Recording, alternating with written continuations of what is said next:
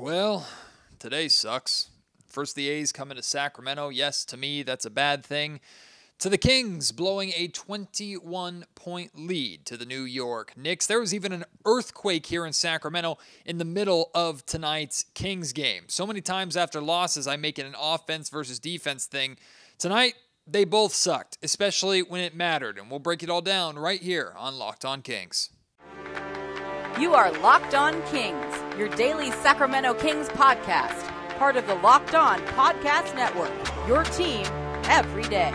And now, ladies and gentlemen, it is that time. Time for another episode of Locked On Kings.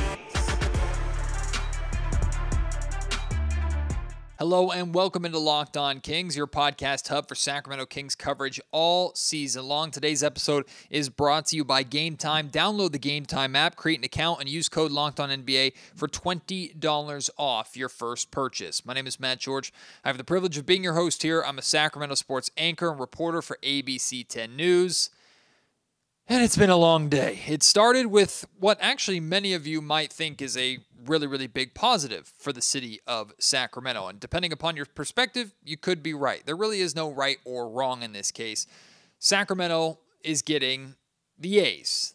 MLB baseball is coming to Sacramento for at least 3 years. That news broke this morning. I've been at work at ABC 10 all day long from 8:30 this morning. Covered the press conferences earlier at Sutter Health Park. But I'm not happy about it. I'm not happy because of my Oakland A's fandom, my background growing up in the Coliseum in Oakland. That's something that I'm going to actually take some time and talk about a lot at the end of this podcast. So if you're interested in my opinions and thoughts on that and everything, my perspective on everything that's going on there, stay tuned to the end of the episode. Obviously, this is the Locked On Kings podcast. We're here to talk about Kings basketball and the Kings falling apart in the Big Apple tonight inside Madison Square Garden, blowing a 21-point lead, man. I don't even know where to begin with this. A lot of people, I've had a frustrating day. I feel like punching someone. So it feels like, or it seems like all the fighting analogies that Kings fans and media members are using tonight when to describe this basketball game, that's fitting. The Kings came out of the gate and they threw a haymaker and they connected right on the chin of the New York Knicks, staggered them for a 21-point lead early in this game. They outscored New York, I think, like 34-20 in the first quarter. I didn't write it down for some reason because my brain's not working today.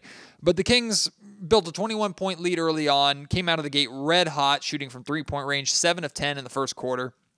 Defense was on point. It was superb. It was engaged and active.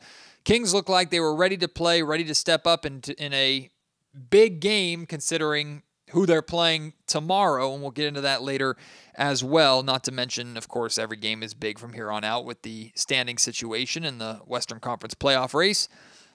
And then everything fell apart, right? So the Kings connect on this big haymaker, and then the Knicks give them body shot after body shot after body shot over the course of the second and third quarters, with a 32-point second quarter followed by a 35-point third quarter. And then we get to the fourth quarter where the Knicks, led by Jalen Brunson and Josh Hart, throw the KO punch.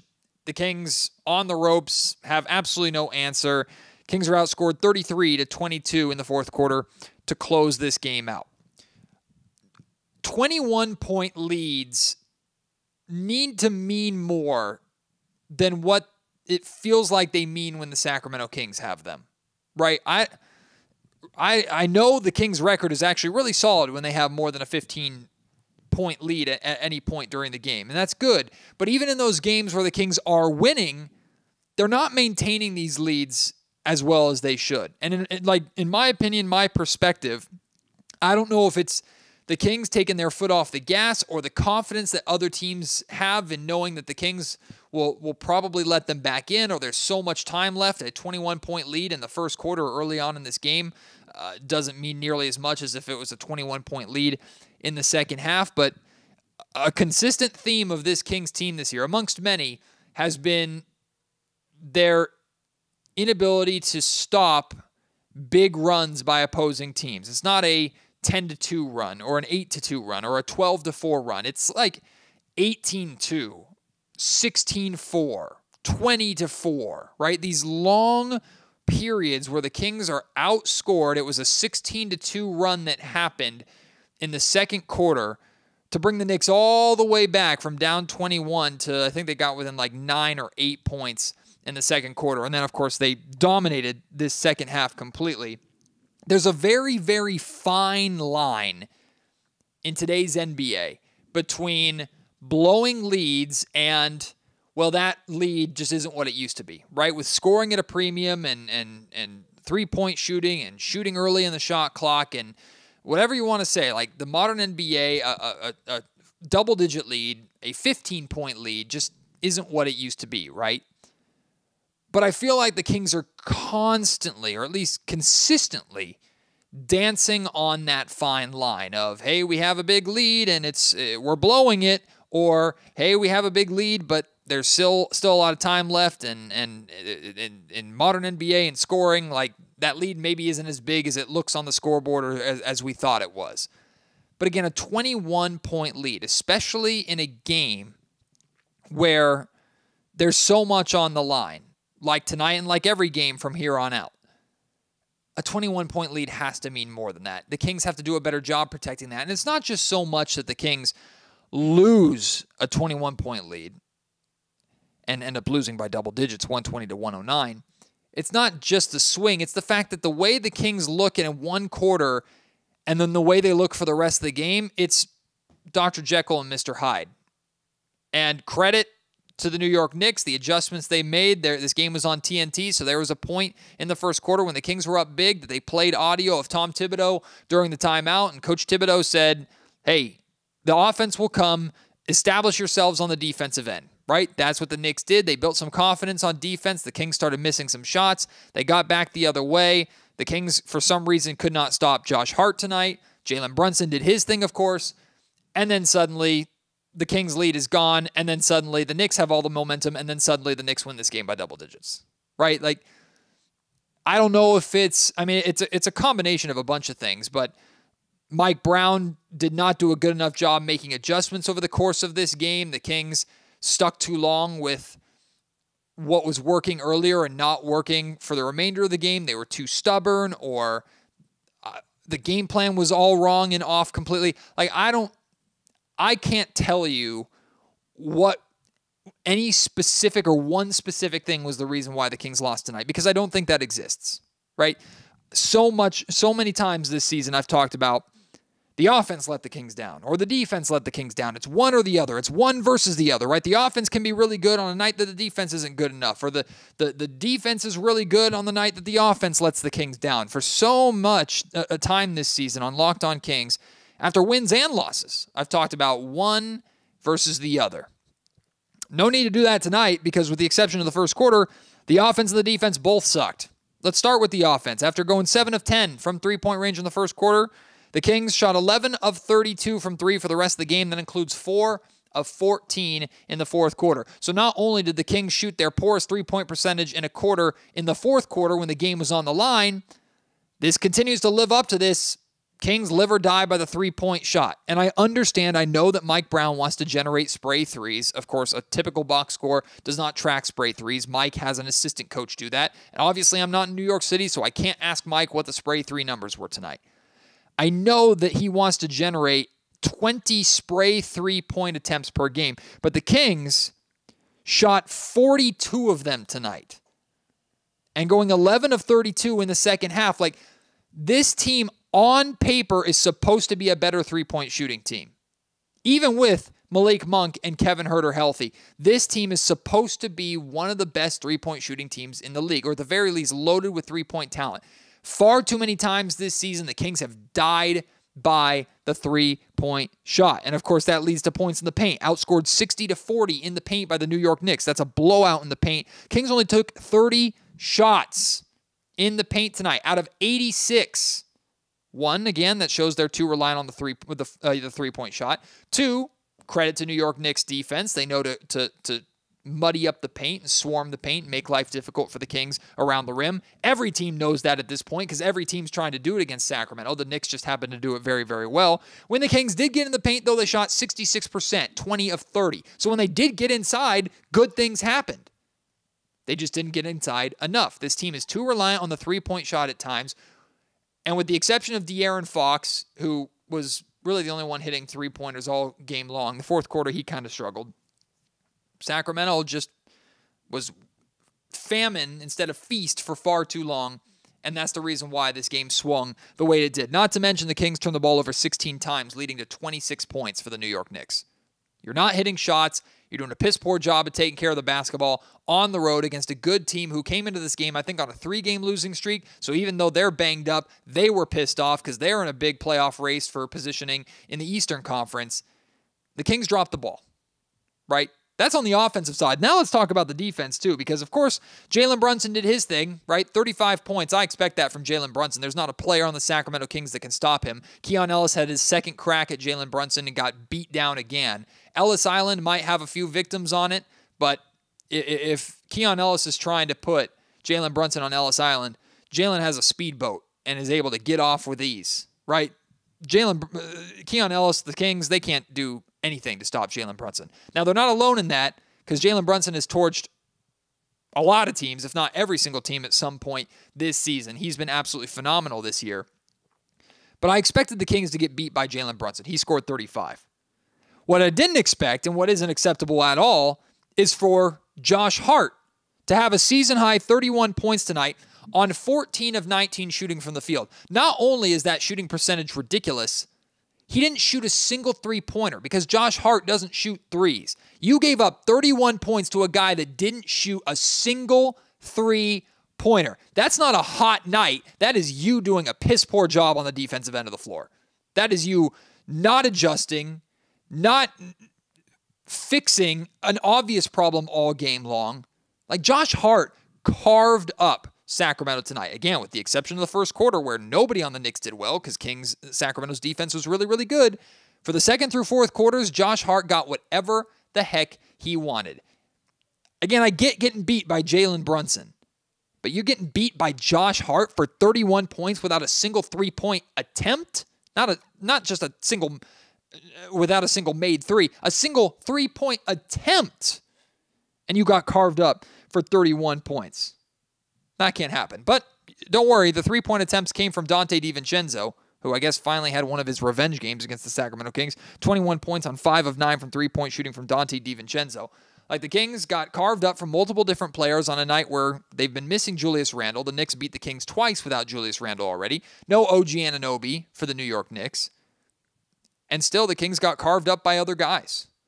And on top of that, the thing that frustrated me the most with the Kings defense, I don't know what the hell the deal is with these slow, lazy, blitz double teams well outside of the three-point line. They tried to do it against Jalen Brunson. They even tried to do it against Josh Hart a couple times, but mainly it was against Jalen Brunson. It never worked. And I don't know if it doesn't work because the Kings, like I said, are too lazy to actually aggressively blitz, close out, attack the ball, and not just slowly kind of float over like they do basically every single time. So I don't know if it was just because they were lazy and not giving their all in the blitz and close out, or if they simply don't know what the hell they're doing. And that's what I feel like it is more than laziness. When the Kings choose to blitz double team, it doesn't look like they know what they're supposed to do. Because it's way too slow. It's way too easy for Brunson or whoever it is, because the Kings have done this against multiple teams this season, and it's almost never worked. It's way too easy to pass out of it, and then it's a 4-on-3 on the other end of the court or inside the three-point line, because this three-point blitz is happening well outside the three-point line. So you're giving way too much space for essentially a 4-on-3, and feels like every single time it resulted in a shot in the rim or a shot in the paint for the Knicks, which they converted. It's not working. I don't know if that's on Jordi Fernandez, who's supposedly in charge of the defense. I don't know if that's in charge of on Mike Brown, on the players. Whoever the hell it is, figure it out, because it doesn't work, and we're all watching it going, stop doing it, right? It's too easy to beat. Like, if you're going to blitz. Go all in. It's a risk anyway. You're leaving your man to help guard one guy. Commit fully to it or don't do it at all. And when the Kings do this kind of 50-50, okay, I guess we'll kind of float over and put our hands up and try and cut off the passing lane, Brunson passes out of it, and then the Kings are on the back foot and they fall apart. To Terrible defensive execution, terrible offensive execution, terrible shot making. I haven't even talked about individual performances. I got to talk about Harrison Barnes tonight. Did you notice that he played basketball tonight? He actually did. He played 15 minutes, but if you didn't notice him, I wouldn't be surprised by that. We'll talk about Harrison Barnes. We'll talk about De'Aaron Fox. He had a great night for the most part. Didn't get enough help. On top of that, once again got outplayed by Jalen Brunson. We'll discuss that all as well, plus my feelings on the A's moving to Sacramento. That's all still to come here on Locked On Kings.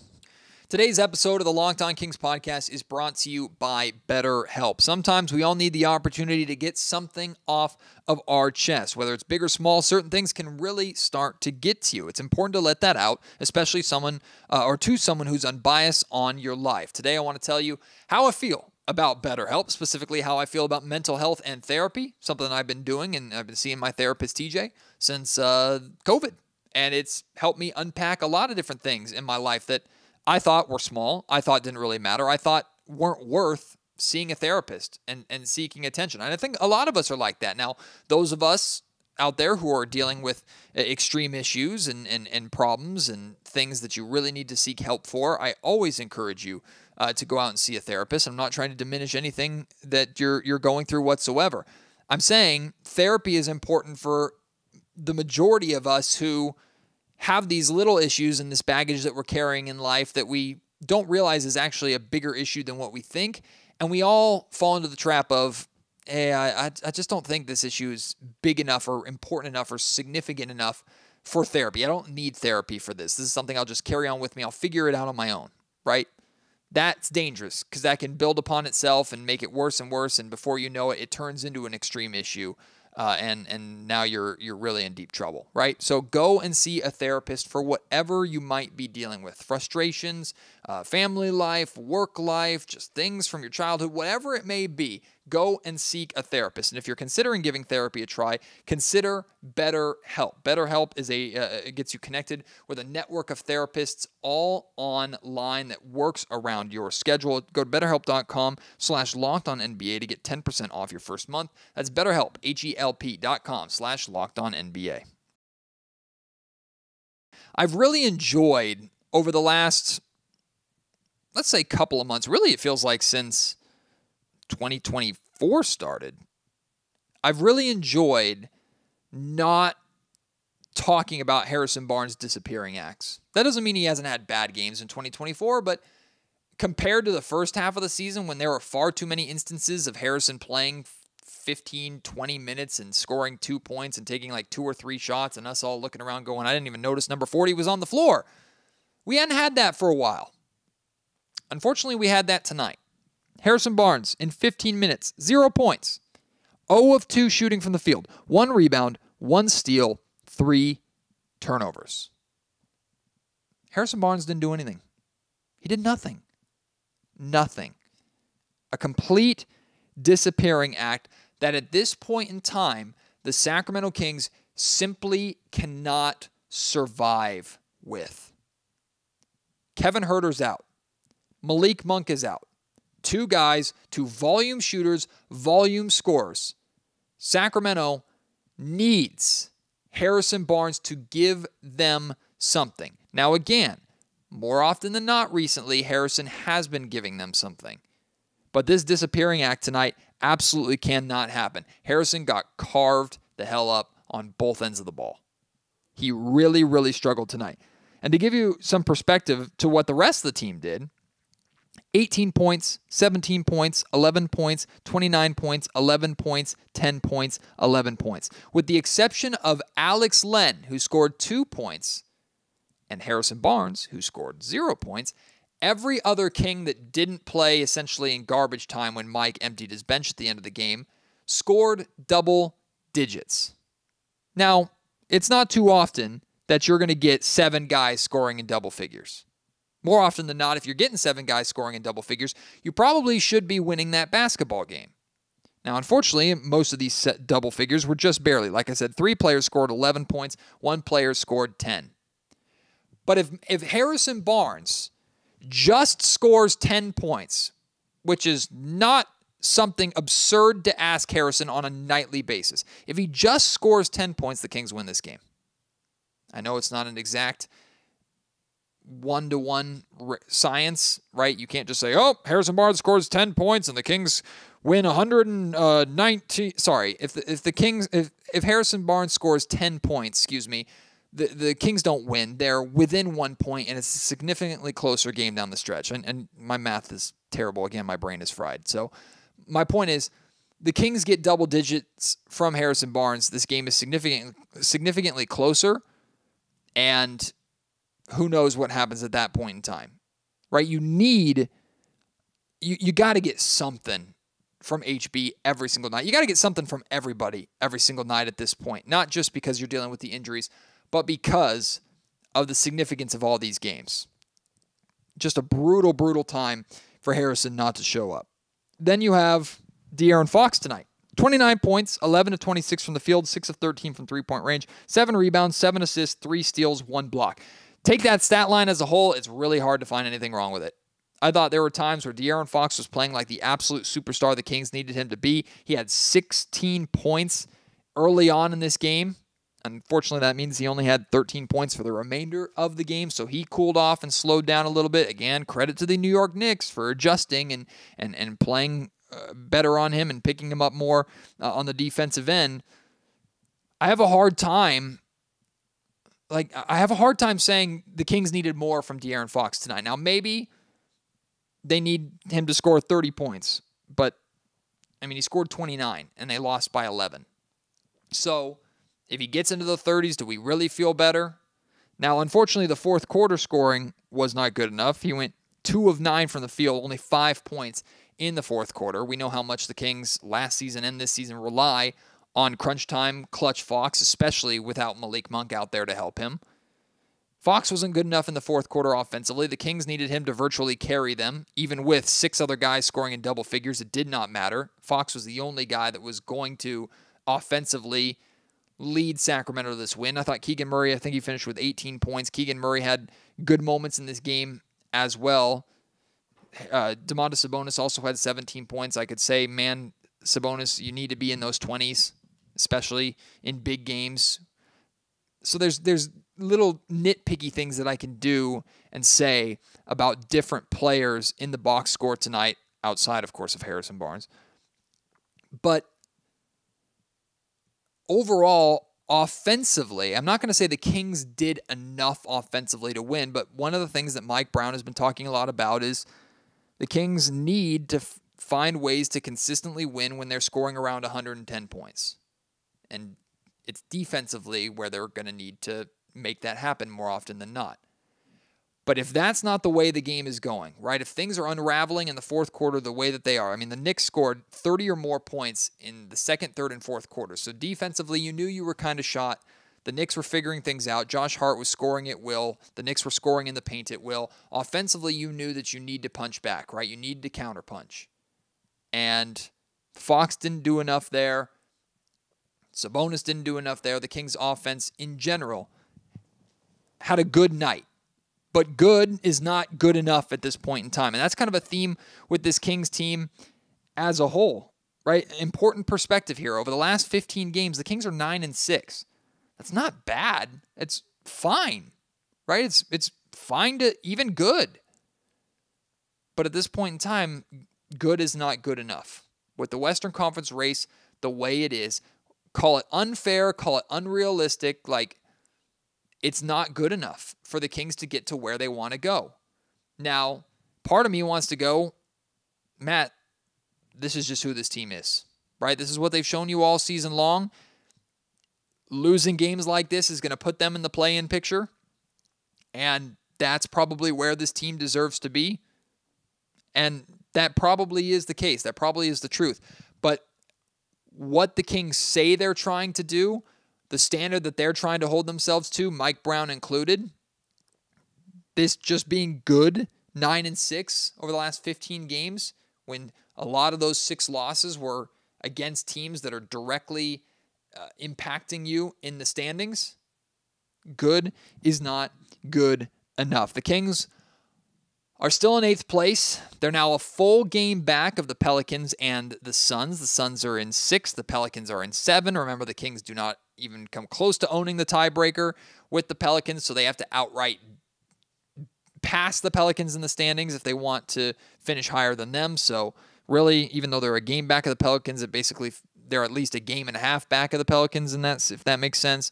And the Phoenix Suns, who the Kings are even with. They have a tiebreaker game coming up here, a fifth game between the two in Sacramento coming up a little bit later on. But those teams are where the Kings want to be. The Kings are holding on to the eighth playoff spot or play-in spot, 8th seed in the West, which is, in my opinion, like the absolute worst that they should be okay with doing or finishing. But you got the Los Angeles Lakers now that are half a game behind you.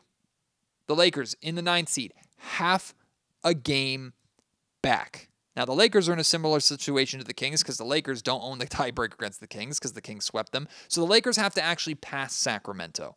So they have a little more cushion than it feels like. That being said, I already think that the play-in is terrifying for the Sacramento Kings.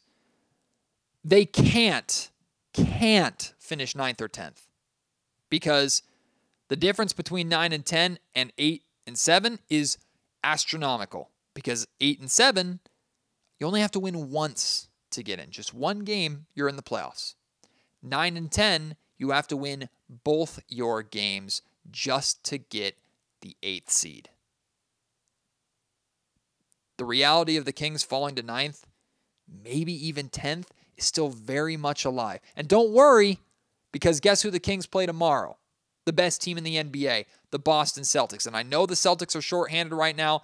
That doesn't matter to me. That shouldn't matter to anybody in Sacramento based on how we know this Kings team plays against shorthanded teams. Not to mention the Celtics, they're a well-oiled machine. They know how to win even shorthanded.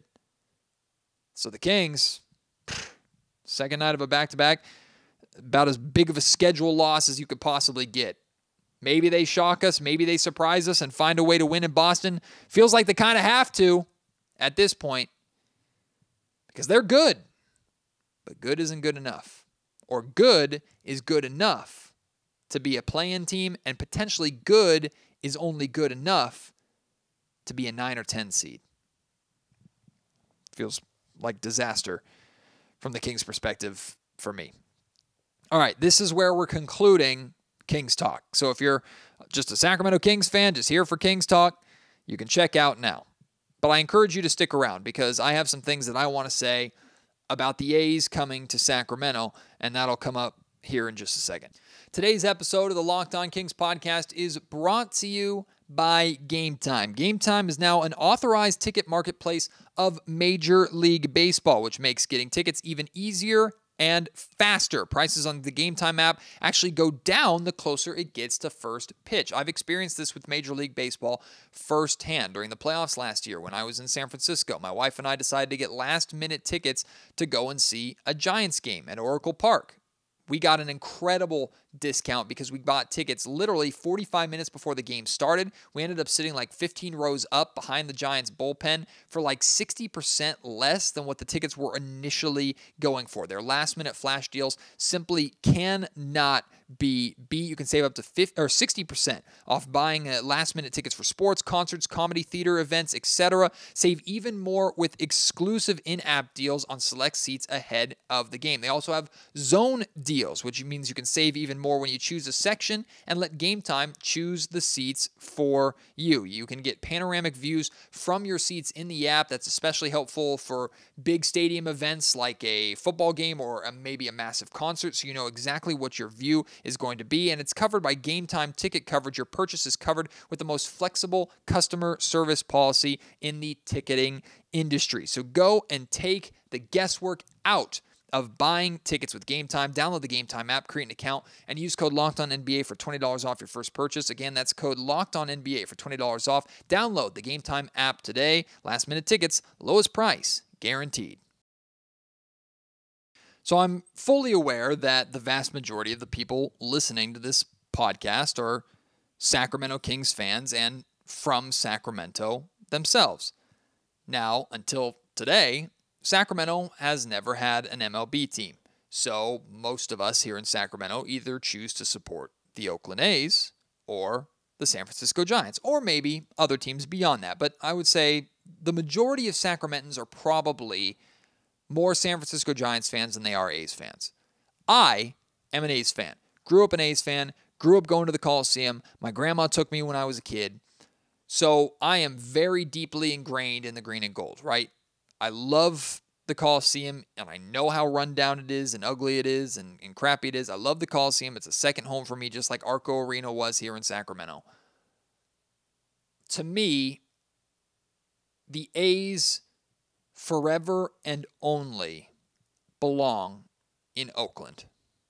Now, if you have followed me on social media, or maybe you listen to ESPN 1320 radio when I do weekly hits with D-Lo and KC over there, you know how I feel about A's ownership, John Fisher specifically.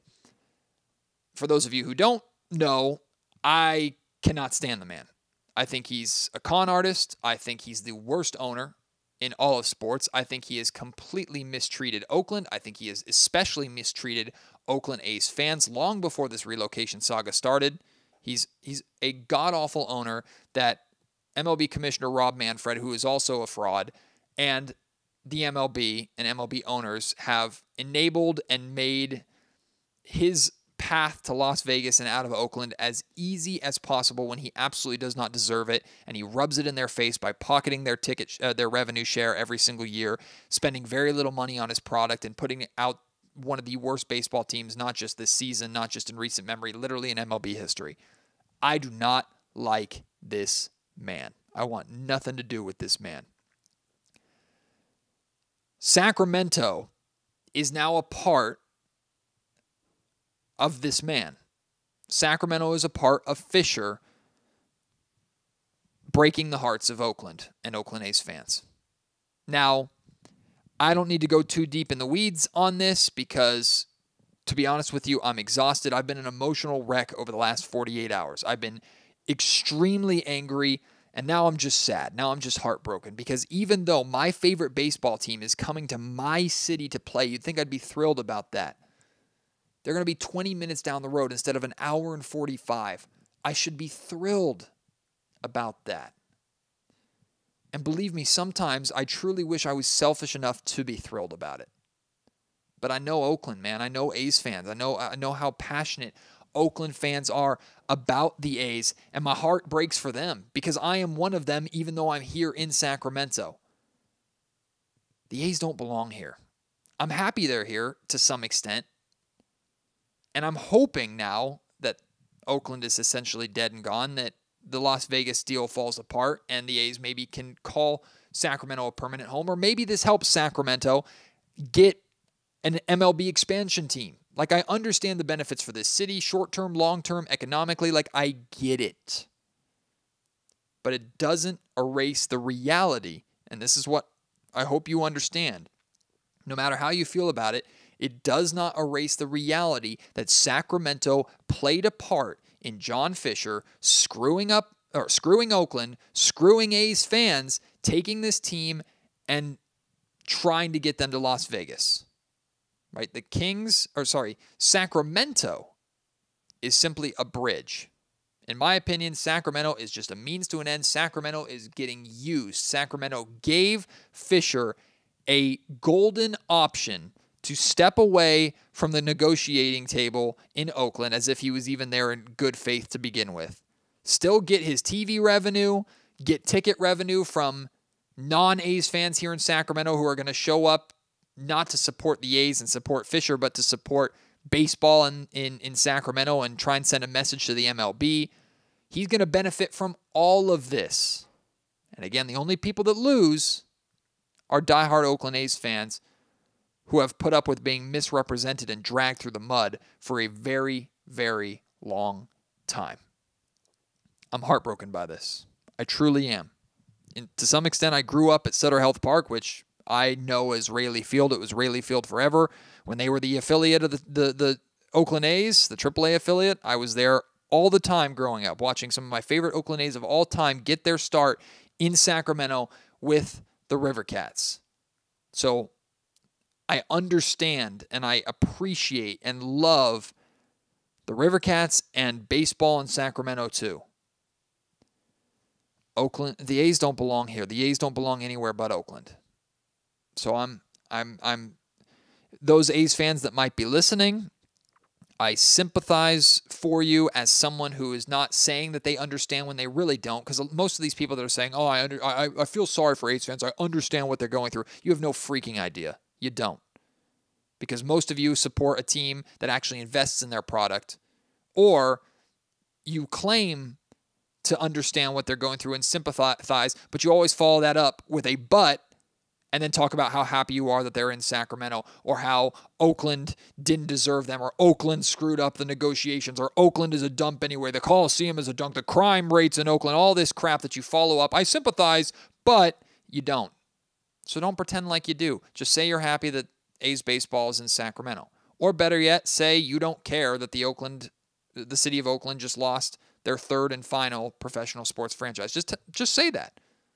I'd rather you say that, even if it's more insulting, I'd rather you say that to my face, and I think A's fans would rather you say that to their face than you pretend to feel sorry for us or pretend to understand what we've experienced, not just during this relocation saga, but for the entire time that Fisher has called himself the owner of the A's.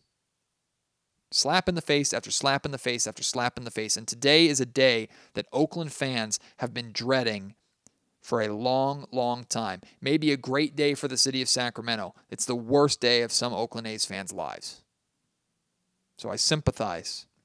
I truly sympathize. I'm truly sorry. In many ways, I'm ashamed of Sacramento for being a part of this. Even if the benefits are there, even if I know what they're trying to accomplish, I know Sacramento's not getting nothing out of this. I'm not dumb. But I'm still ashamed of Sacramento playing a part in Fisher getting what he wants and Oakland fans losing their team, especially with what we went through here in Sacramento with the Kings nearly going to Seattle. So, took the opportunity to say my piece on that. I'm exhausted, man. This was a long freaking day. Hopefully the Kings can rally all of our spirits with a win, a shocking win in Boston tomorrow. I'll be dead honest with you. I don't have any positive expectations for tomorrow night's game. I don't. I expect to be hosting a Locked On Kings podcast where we're talking about back-to-back losses and potentially talking about the Kings finding themselves by the end of the night in 9th place. Very good chance it happens tomorrow. I'm not trying to drag you down. I'm already in a bad mood because of everything that's happened over the last couple days, and I think I'm letting that seep into the podcast a little bit. I really could have used a Kings win tonight. I think all of us could have. But no matter what, good mood, bad mood, positive, negative, win, loss, whatever the case may be. Of course, I'll always keep you posted here and always have this Locked On Kings podcast for you. I appreciate your support. Sorry to sound like Eeyore from Winnie the Pooh today. Just kind of the way it is. But I appreciate you. Can't wait to have you join me on the next episode of Locked On Kings. Until then, my name is Matt George. You've been listening to the Locked On Kings podcast, part of the Locked On Podcast Network.